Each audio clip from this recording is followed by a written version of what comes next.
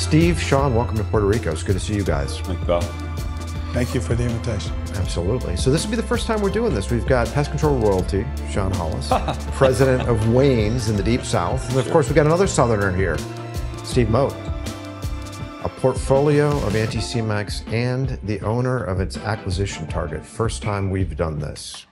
Shawn, let's start with you a little bit. Yeah. So you run the Wayne's platform for Anticimex in Alabama. Let's talk a little bit about Wayne's and let's talk about when you got your start. Yeah, so Wayne's is a 50-year-old company next year, and we are Birmingham-based operations, but we have operations in Tennessee, Mississippi, and in the Panhandle of Florida. Okay. And so we were acquired by Anticimex in 2019, and I was in an operations role at that point, running really our lawn care and landscaping business. Mm-hmm. We diverged on the landscaping side when Anticimex acquired us. And so I moved into an operations role for, we call it our Northern Hemisphere. So Tennessee. Yep. So the Knoxville, Nashville, Huntsville operations. And Eric Fry was one of our owners, and he stayed around as president for 18 months. Okay. And so the plan was for me all along to transition into the president's role. And so I did that now about 22 or 23 months ago. So just been just phenomenal growth since the Anticimex acquisition for us, and our entire leadership team. So we had a very robust leadership team. We've been able to stay together as a group, a family. Most of us have been there 12, 13, 15 years, and we've had a lot of fun growing and watching other opportunities for some of our other teammates to take on leadership roles, and so it's just been real phenomenal opportunity. How big is Wayne's now? So from a revenue standpoint, this year we'll finish at around 72 million. Okay. Planning for a pro forma standpoint of 90 million next year. So you're one of the biggest North American platforms for Anticimex. I think we're probably number 2, number 3, depending on if you're talking to Paul or Bill or who you're talking to. But yeah. Mm-hmm. And you and Steve just consummated a transaction. When did this close? What, about a month ago? About a month ago, yeah. September 1, so yeah. So Steve, you're out of pest control, at least for the next 5 years. I'm out, and I'm glad I'm out. Yeah. So at my age, at 70 years old, part of it is my insurance doubled over the last few years, especially this past year. Mm-hmm. But the exposure in the termite world, given my age, I just didn't need that anymore. And of course, I'd met Shawn about a year and a half ago, and really met Eric at the time because he was the president. So as I was running this business for the last 4 or 5 years, I decided to sell all my outlining areas. Mm-hmm. So we had a little business in Tuscaloosa, Chilton County, and Shelby County. And so I put a book of business that didn't make sense for us to run at Tuscaloosa for 1 or 2 accounts. Mm-hmm. What was that book of business was $110,000. Yeah. And I cut a deal with Eric at the time to sell that business, and really got to know Eric and Shawn and got to know that culture where I was impressed with. So we sold that book of business, and they did everything that they said they were going to do, including paying me. How did you get into pest control? So my business started in the 40s with my grandfather. K.K. Sparks started the business. Mm-hmm. So after 20 years or so, he passed away. My uncle ran the business. So he ran it for 20 years or so. Mm-hmm. And I have a paper distribution business, or did, and a partner. This is more than you asked for. But my partner lost his job. And 20 years ago, he came to me and said, okay, I've lost my job. And he ran a corporation of 300 employees. He was the president. And he said, I'm going to come in, and he was my partner, and I'm going to run the business with you. I said, no, you're not going to run this business that I created. You're a silent partner, and I need you to continue to be a silent partner. So as we were looking for a business for him to buy, so that he could run his own business. We ended up buying the pest control from my uncle and got it back in the family. So, and my mother was elated because that was her father that started it. So this, that was a third generation business. And so when we got it, Bill Pritchard was running it, but to go from 300 employees to 5 employees, that's all we had. And at that time, American Pest Control did 200,000 a year. So it was very small. This is back in the 80s and 90s. So we bought the business. Bill Pritchard ran it. It didn't fit for him. And after we figured out that he couldn't run it because it just didn't fit, I brought it into my paper distribution and we ran it for 10 or 15 years and built it up through acquisition. And over the last 20 years, we built it up from 200,000 a year to 200,000 a month plus some. So, so we grew organically a little bit, but mainly we just bought a bunch of guys and tucked them in and built it up over time. And at the time that we sold to Wayne's, we had 25 employees and did about $3 million in sales. I remember, Steve, when you first called me some months ago, you were already having some chit-chat with Wayne's. And we talked about competitive processes and so on and so forth, but you were pretty adamant that all else being equal, you wanted to go with Wayne's. As I got to know Shawn and Eric, I really didn't know Shawn as much as Eric, but Eric is a very impressive guy, sales guy.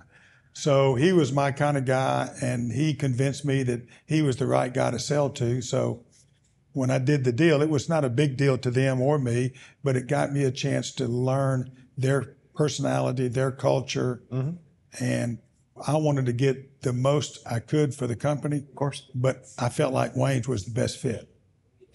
And now that the dust is barely settled on the transaction, how are your people dealing with it? My people did not know. I had 2 people in the organization that knew I'd committed to try to sell the company. And by the time we closed the deal, after all of the due diligence, which is another story. So we finally closed the deal and had an announcement, and it was a shock. I mean, to sit there after 20 years and the family and the culture and the management team, I mean, they didn't want to change anything. But again, at my age and with all the exposure, I sold the deal, told them, I told Shawn this, I gave everybody a bonus, tiered it up according to how many years they had been there to try to make it right for them.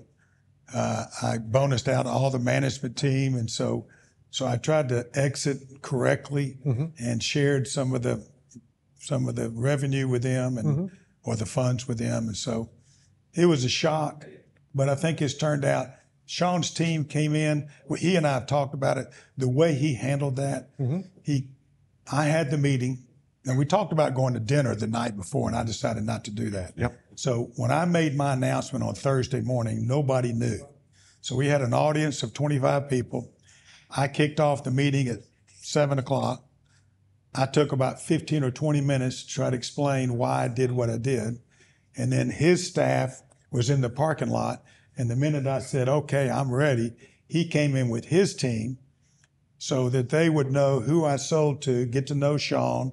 But he brought HR, operations, 4 or 5 or 6 people, including... Try not to overwhelm everybody. But it was important that as I moved on, that they knew a little bit about Shawn and who his staff was, who the new leadership team was. And what was neat is after we spent an hour or so there getting to know Shawn and his staff, he had a bus and took all of my people to his facility, saying, here's your new home, here's your bonus money, we're going to treat you right. Everybody had a job, and I thought it went perfectly as far as the transition goes. And we've learned, we've learned a lot on day ones and what that can look like. And so we're still also new enough to, we call it shock and awe, right? We're still new enough to that, our team is, that that we can say that in those day ones with these new team members that we meet, that, hey, we were in your seat. We know what that felt like, a couple of 3 years ago. And so we like to share that. And this was an awesome opportunity where Birmingham is our flagship, and we did have a really nice space for folks to come and go have lunch with us and get acclimated, if you will, to our office. Yep. And so we've done day ones in a variety of different ways, and hotel places in their building and our building. And this really did work out really well for us to be able to treat that team with some respect and get them over to our operations and get everybody hired and feed them some lunch and answer any questions they have, because that's a big deal in people's lives. It really is a big deal.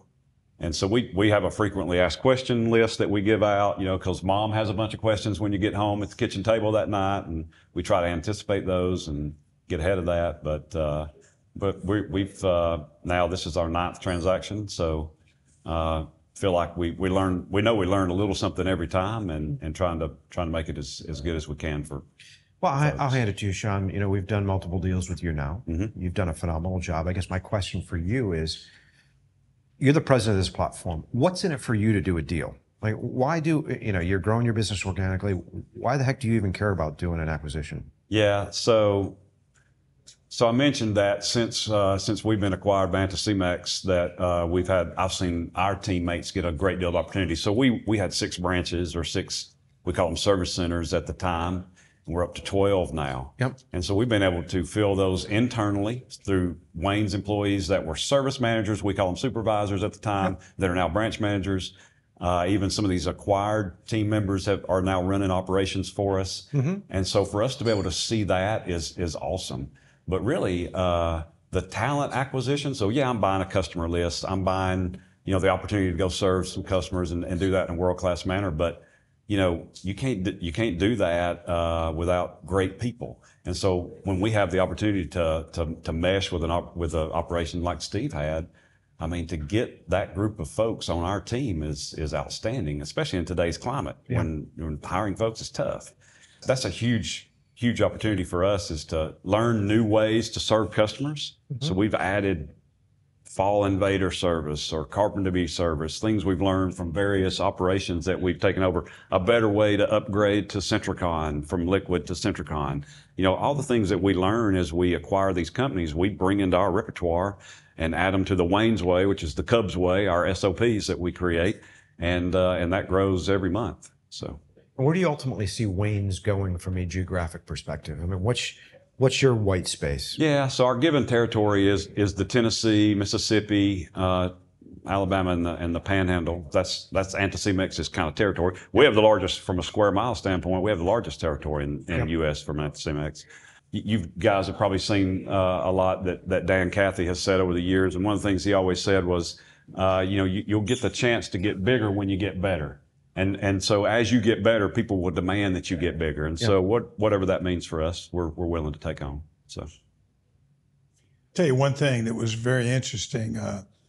When I sold that book of business, 110,000, is Shawn and I talked about the retention rate typically was 80% or so. Yeah, 80 to 85. So the earn out, we got 50% down. The earn out became a year later, and the retention rate was 92%. So it was interesting that they bought a book of business, did not take my people, put his people in, and they still retained 92% of the business, which was very impressive to me, that he put the right people and did the right thing to keep that kind of customer base. So when he bought us, shame on him if he can't do 92 plus in these years to come in our book of business. Set the bar high. No pressure, yeah. So you'll know now, it's 92% or more. Exactly. But that was in Mississippi. No. Where was that book of business? No, that was Chilton County, which is Clanton, Alabama, and Tuscaloosa. So I bought 7 or 8 companies, and through all those acquisitions, we ended up little pieces of business that just didn't make sense. Yeah. And he was in those locations. So he just tucked it in and kept going. So worked out well. Down in Alabama, you guys have clearly been beneficiaries of there's a demographic shift, right? Alabama's a net importer of people. And so when I think about Alabama versus other markets, I mean, it's actually been growing above the Southeast trend line. Where do you two see that continuing to go here in the future? I guess Huntsville is a so, shining example. Yeah, so Huntsville, Alabama is in the north kind of east corner, and was just named the best place to live in America.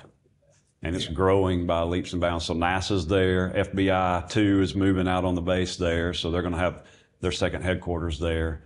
But Toyota and Mazda just built a plant there, and it's going to be well, it already is to some extent, but it's heading even more towards being the Silicon Valley of the South, and so kind of taking that away from the Triangle area, and so Huntsville we see as a gigantic opportunity for us. But Birmingham's got unlimited growth potential, and then really between Madison County, which is the Huntsville, and Baldwin County, which is outskirts of Mobile, the other side of the bay, they compete annually for fastest growing counties, and we're in both. And so we do, in the LTM, we've done 13,749 pre-treats. I only know that number because I'm in planning right now. Yeah. But the vast majority of those have come in those two counties for us, and Nashville, obviously. So. Alabama's a difficult geography to operate in regarding termite, right? I mean, we all hear about the termite issues. What's the reality on the ground with regard to doing termite treatments in Alabama? So for us, we learned, because we've had Gulf Coast operations for a while, and we learned a long time ago that the bait systems are by far and away the better protection system for the customer. And I came into Wayne's from the golf course business. My story is I wouldn't have known a termite would bit me in the toe, but I learned pretty quickly because I had to answer for damage claims to our owner at the point. And so we had liquid accounts, we had Centricon accounts, and so I remember the year that I realized that out of my 26 damage claims, 2 of them were Centricon. It doesn't take a rocket scientist to figure out that's a better way to go. And so we moved our entire client base over to that about 5 years ago. And then as we acquire these companies, we see that as an opportunity. The liquid upgrade for us to offer an upgrade for the customer, but also from a revenue standpoint for us is a win. So you go out and you do these acquisitions. So this was a nice little add-on acquisition for your business. The transaction closes. You want to retain the people. How does customer retention work post-closing? What are the important things that you guys do? Yeah, so Steve and I write a letter together that really our marketing folks write for us that we get out to the customer base that announces. Not even day one. Yeah, no. So he bought us out, closed 30 days ago or so. Yep. And after we transition, the people, I guess even maybe the software, the letter goes out like just now. Yep. So what does it say? So we just announced the acquisition. We ensure the customer that we're going to continue to deliver the same level of service that Steve. Same price. Yep. Kind of hold true to their pricing schedule, and then make sure that they understand that we're going to offer, other things that Steve didn't have. So lawn care or maybe a more robust mosquito program and some different opportunities that they may have for other service opportunities. Steve had already started upgrading his liquid customers to Centricon, so there wasn't a great deal of portfolio left to do that, but we've had some success already with that. And so, I think it starts though with his folks that have gotten comfortable with us. And so the reason we wait about a month or a month and a half is at the point we move them into our software and the bill looks different, you kind of need to let them know, right? But by then, we tell guys day one, don't back away. So if somebody heard about it somehow, it's not like pest control's on the tip of everybody's tongue, but if they heard that Steve had sold, answer, yeah, sure, and it's going to be a good thing. And so, but we give them the opportunity to help break that ice, if you will, with their customers. And so far, it's been a good win for us. I think it was perfect that after the announcement on that Thursday morning, we took off that day. Yep. But on Friday, all the same trucks, the same people, the same software, the same process took place for the next week or two until he kicked in eventually with his own platform. So, our customers didn't see any different day one until some of them didn't even know until we got the letter. Yeah. And so that's a big question on day one from the guys, right? Is what's tomorrow look like? Well, it looks like yesterday. So you go serve your customers just like you were doing yesterday. And so, and we do try to ease them into it so that then we can ease our customer base, their customer base into it, right? What about the brand? So we roll the brand because it just makes sense. We drive shiny yellow trucks. That's our deal, right? And so we'll move that over, over a 6-month period. So obviously takes time to swap out trucks or do whatever you do there. But so the guys are actually meeting this morning. It's funny. The guys are meeting in our service center this morning with both field teams, and they're getting their new uniforms. They're getting their new Wayne's uniforms. So they'll show up at the doors tomorrow with a Wayne's uniform, still driving an American Pest Control truck. But that starts the transition. Yes, exactly. That starts the question. Right. Hey, that's a different uniform. Hey, tell me about that. And we've learned that conversation is best handled by his folks with his customers, and then passed over to us when we integrate the routes, right? So, yeah, I think it's a perfect plan. I think what you just said and what you're doing is exactly what I would do. Mm-hmm. So it's perfect. What sort of participation do you have now in this whole thing, Steve? 0. He has to pick up the phone when I call him. Yeah. So my deal For 3 months, he's got to pick up the phone. Yeah. So I'm here. Jeff Phillips, who ran our business, is very close to some of those people that work for you now. So there's a lot of contact between Jeff and the old staff and Allison and your staff. But I was really the owner, but I was not in it from day to day. So I participated, but I was arm's length with most of those people. Again, I've only been on site for 4 or 5 years since I sold my other paper distribution. Yeah. So all these people, I remember when I came on board, because Larry passed away, Jeff sat down with me and said, now, do I need to worry about my job? And I said, no, you just need to keep on keeping on, and we'll figure this out together. So it worked out well. Have you gotten any distress calls from employees? Jeff has. But Jeff has done a great job coaching them up, trying to make sure that they give Wayne's a chance to perform and treat them right. But I think the benefits are better. Mm-hmm. And so the pay was as good or better. Yep. So I think everything is in place for them to transition. It's just awkward to change jobs, to change leadership, to change physical locations. But I think most of them are going to be fine. Just going to take time. I mean, changing jobs is a big deal. Changing cultures is a big deal. Yeah. So when I think about your team, your technicians, your managers, realistically, what sort of opportunities exist for them now versus what existed under you? Yeah. So we were a small mom and pop business. I mean, with $3 million in sales, we did have a 401k, we did have some benefits, but our benefit package was not near as good as what yours is. And given the size and opportunity and other things that you sell, my guys have an opportunity to shine.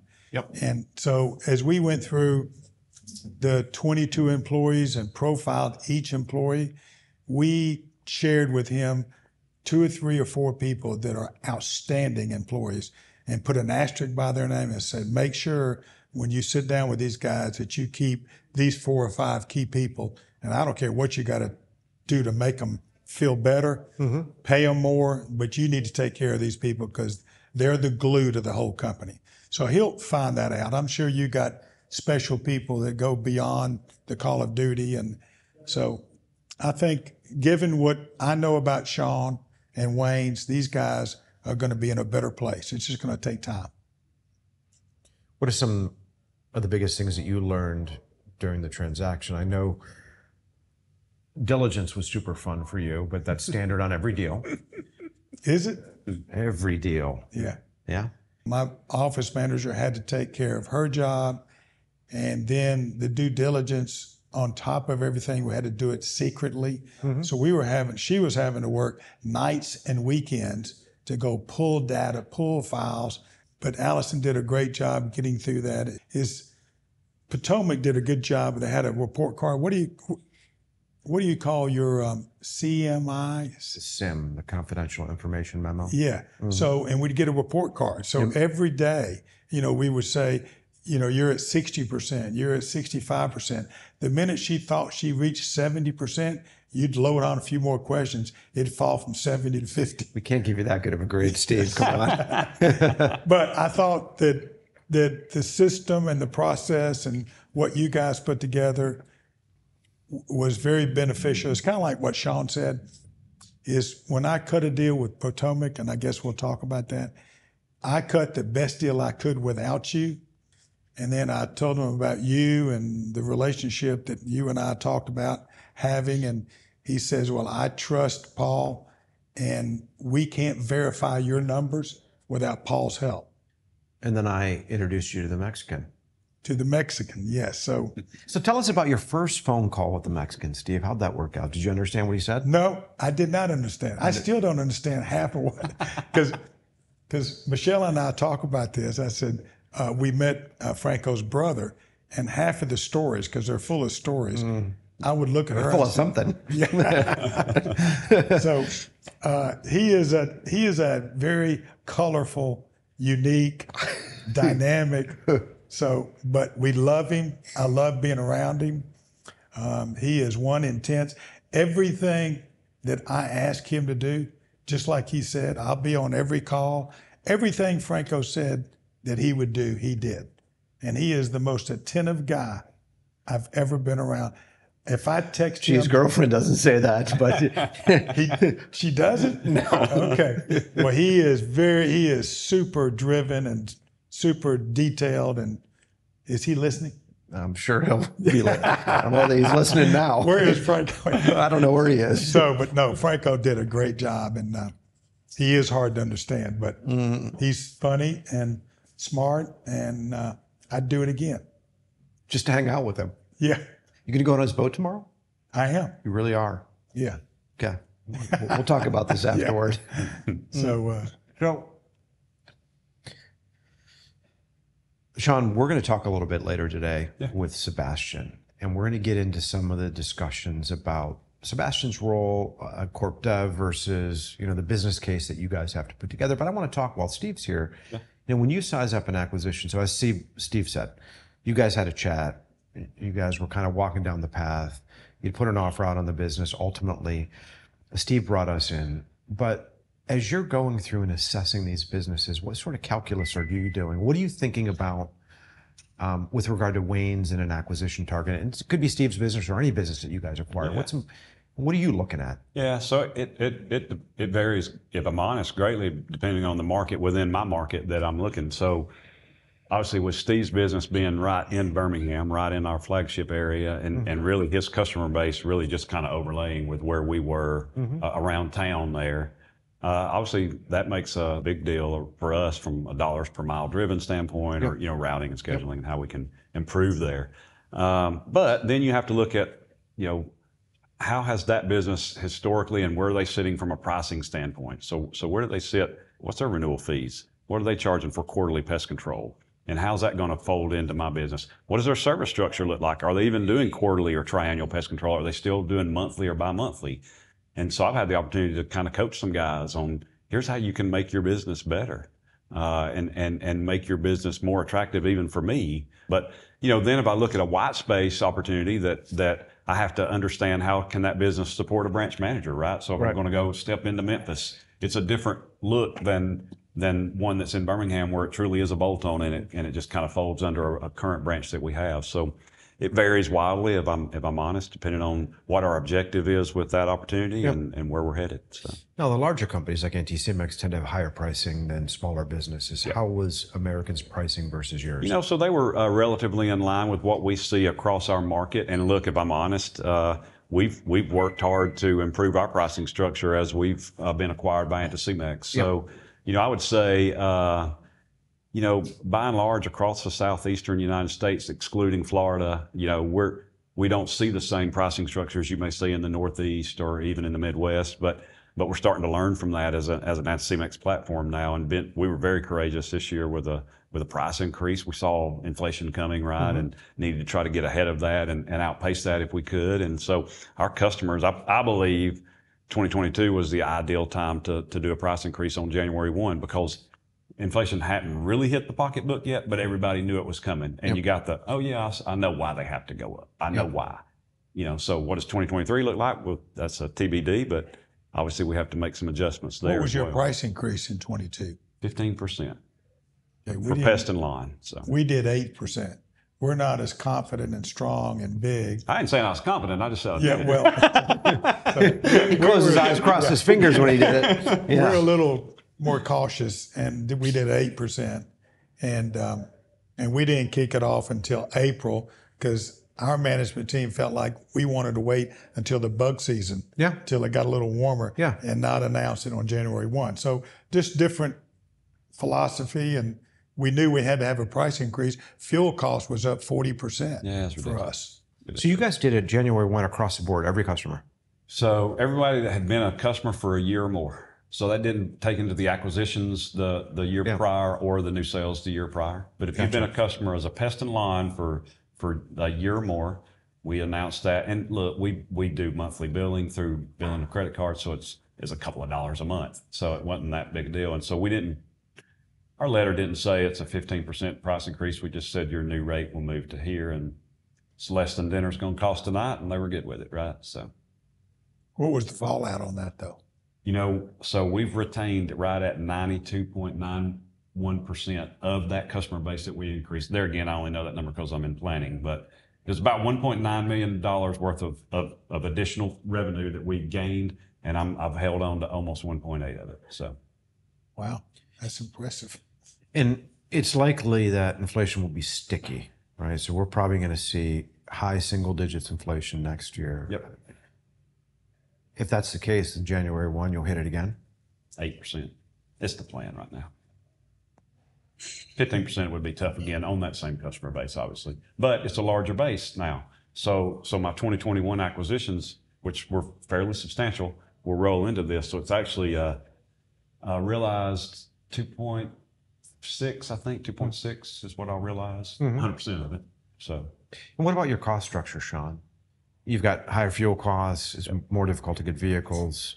I mean, are you feeling like that 15% price increase was able to offset the other margin impacts you're having from input costs? So we obviously try to measure the CPI, LCI index if we can, and try to understand what that looks like, and try to quantify that, put a dollar amount to that. And so typically each year, if your price increase can outpace that margin, then you keep at least keeping your head above water. And we felt like we made some progress there this year from a volume standpoint, and so next year's plan, if my wet thumb is pretty good on what inflation looks like, we're going to outpace again. But that's really the goal with that, is not to gouge the customer, not to go try to make more money or charge more than you have to, but it's not a nonprofit organization, right? So we have to stay above water. So. What about in 2021? What'd you do? So very low, about 5%, and it was more graduated. So it was kind of based on either anniversary date or with lawn care. We did it. We were scared of lawn care sales season, so we kind of waited till we got past that. We didn't fight our competitors, but we kind of were more resolute in 2022 with what we were doing. And again, it worked. I mean, it was I felt like that 3-month, that Q1 period was the ideal time to do that. So. And historically, had you always done kind of early in the year a price increase? Is that like an annual ritual? Yeah. So if I go back my 12 years at Wayne's, it's been spotty, and it's mostly been in the 2 to 3% range. And it's been, kind of at springtime or past pest season or before pest season, before the sales season starts. So never across the board on January 1, and it worked out relatively well for us. So. When you think about the acquisition of American, what are really your value creation levers? I would imagine, given that it's near the flagship, you've got route density from routing things. 100%. What are some other aspects of the deal? So Steve's business and his customers were in some of the more affluent areas of Birmingham too. So my opportunity to cross-sell lawn care, which is that customer base, upsell to more of his customer base, the mosquito program. We see that as a big offering. And then, like I said, we want to continue the trend. He didn't lack but what? 600 or 800 customers, I think, converting his old liquid to Centricon, but we're going to follow through with that and have an initiative to be done with that by the end of Q1. So, those are always kind of the opportunities that we look at. So what are our route density opportunities there? What can we gain? And not with a goal of headcount reduction, but with a way that we can diversify and make a revenue enhancement. Exactly. And then what can we do from our other offerings that we have, service offerings that we have, and how do we think we can, parlay that to that customer base? And then, we try to always kind of think about other opportunities. So, I was just emailing with one of our young guys this morning that came on last year with an acquisition in Nashville, and he's got experience as a trainer at Nissan, and he was doing some of that work with this acquisition, and so we're having to scale our business as we've grown, as we've tripled over 3 years, and so our QC world needs some help. So I'm going to put him in touch with our technical director there and make sure that those guys get opportunities. So that's how you keep from doing the strict headcount reduction. I told our guys that sold, Eric and Steven, yeah, I'll jump into this role, but if it ever turns into handing out pink slips day one, I don't want it. And so that's not what we're going to be about. If I think back to some other recent transactions we did Preventive. Yep. In Chris Eby's business, Yep. Home Shield. Those were largely recurring general pest businesses. How successful have you guys been in cross-selling services to those customer bases? So I think from a penetration standpoint on Eby's business, because it's been with us longer, we're at about the 20% mark on lawn care in Nashville, which is really pretty good for us. Wow. I mean, that's really good. That's approaching our welcome visit or our new construction process that we follow. So we feel really good about that. And that's been done, we set up appointments over the phone. Lawn care, you really need to put eyeballs on it.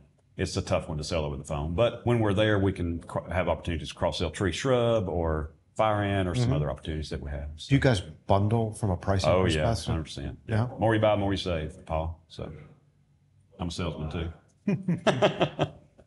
Steve, when I think about, the acquisition process, I know you started down the path with Wayne's.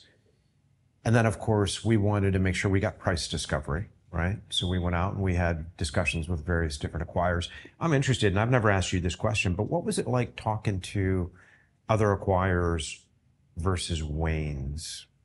What sort of impression did you get from some of these other guys? Well, the little bit I did of that, I was already biased because I had met Eric and Eric Fry. Do you know Eric? I do. Okay.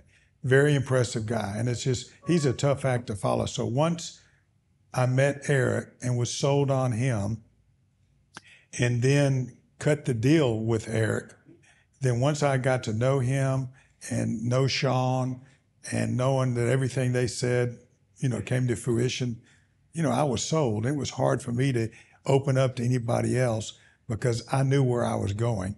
Because part of it is I was interested to make sure that my people would stay and be treated right, and Shawn and Eric fit that bill perfectly. So I really didn't give anybody else a chance. I mean, between us, I would have given them last look in the deal anyway.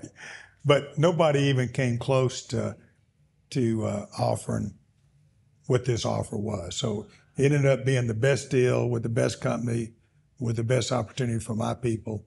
So maybe we'll have to do the post-mortem a year out. Yeah. Let me tell you how this really went down. So Steve's beat me up for his earn out on the route purchase, right? Yep. So I said, well, look, we're going to go to lunch and I'll hand deliver that check because I wanted to set up the acquisition for the next. Yeah, of course. Yeah. And look, we had a great time at that lunch, had a great discussion about our retention, had a great discussion about where we were headed, opportunities for his teammates and his employees and where that could land. But look, it's, I appreciate Steve's hard work through working with us and then working through you guys, and it proved to be, I think, a good partnership. I've been in business I'm older than you guys, so even on the paper distribution, I've been through 10 acquisitions, buying out mom and pops in the paper world.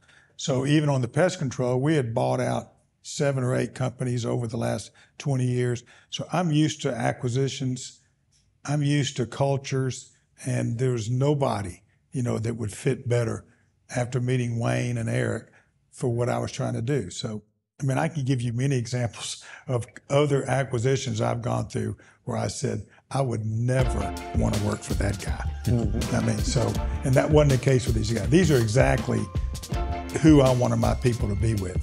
So, and I've been around way too long to know what's right and what's not right. So it's worked out good for everybody. Great. Yeah. Well, I appreciate you guys coming down to PR, and I look forward to our future discussions here while you're here. Yep. Thanks, Paul. It's been good.